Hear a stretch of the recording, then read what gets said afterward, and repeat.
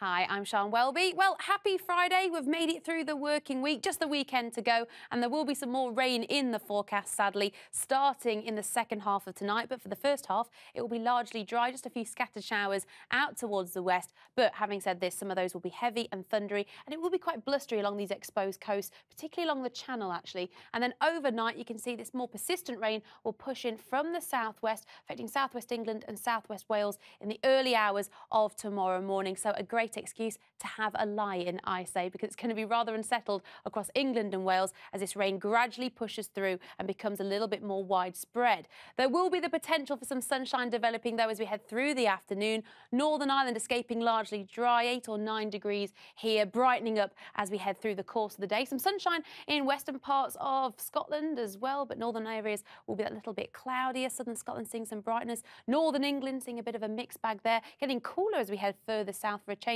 The Midlands staying in single digits towards Nottinghamshire. Out towards East Anglia, the southeast of England, it will be milder, 13 to 14 degrees, but some heavy downpours of rain. The southwest seeing some torrential downpours as well, along with Wales. So a very unsettled day for the southern half of the country. The northern half actually doing a little bit better for a change. But you can see overnight, a lot of that heavy rain clears away, leaving behind some clear skies. And this will be the return of the frosty and foggy morning. So Sunday, it will be a chilly start to the day, but it does mean lots of sunshine to kick-start Sunday. Into the afternoon, many areas will remain dry. Again, a few scattered showers along the southwest, and some of these could be quite heavy, potentially thundery. Also, a few showers for parts of Scotland as well. Now, through the course of the day, we will see more wet weather pushing in from the Atlantic, so showers for Northern Ireland and other western parts of Britain won't be out of the question. Looking ahead to Monday, I'm afraid to say there's more wet weather in the forecast and overall feeling rather cool.